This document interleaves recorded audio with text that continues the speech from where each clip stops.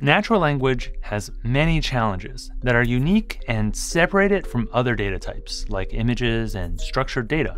So it requires a slightly different approach. Today, we'll explore a foundational piece of modeling natural language called bag of words. What does it mean, and how do we use it to process text? Stay tuned to find out.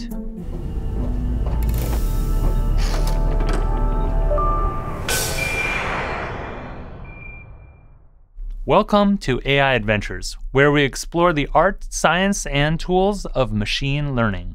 My name is Yufeng, and on this episode, we're going to look at how to use bag of words to classify natural language. Natural language is special because it has structure inherent in the language, while at the same time being very freeform.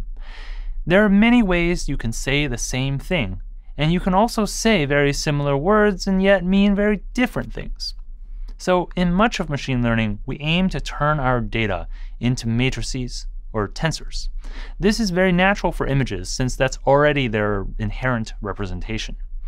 Structured data often meets a similar fate, with numbers in a spreadsheet mapping very directly to input matrix values.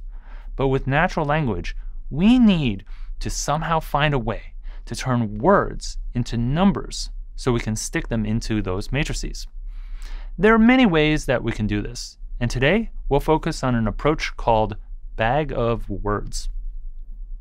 Let's pretend for a moment that we're learning English for the first time ever, and for some reason, the first words we have chosen to learn in our entire vocabulary, well, are these 10 shown here. Words like data frame and graph, plot, color, and activation.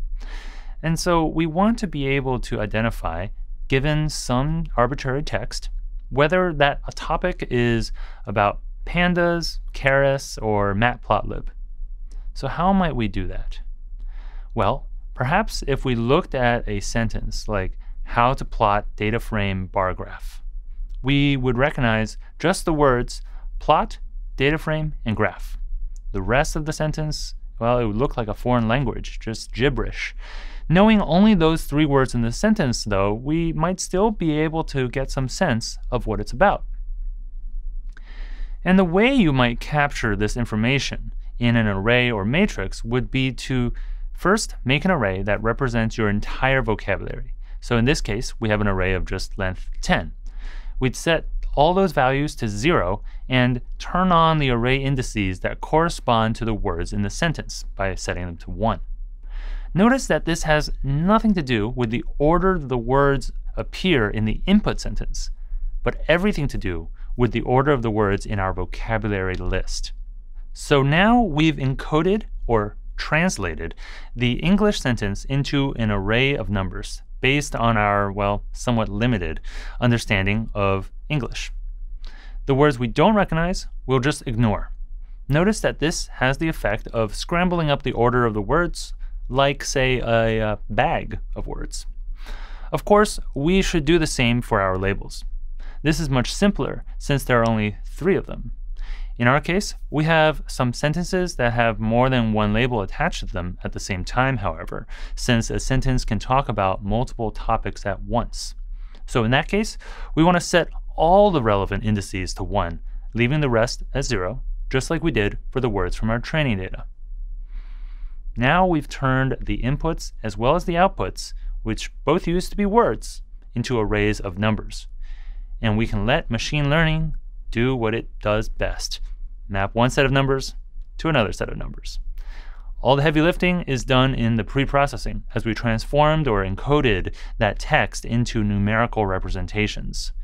Bag of words is a pretty simple approach for doing this task, though it's worth pointing out that it might surprise you how well it works in some situations.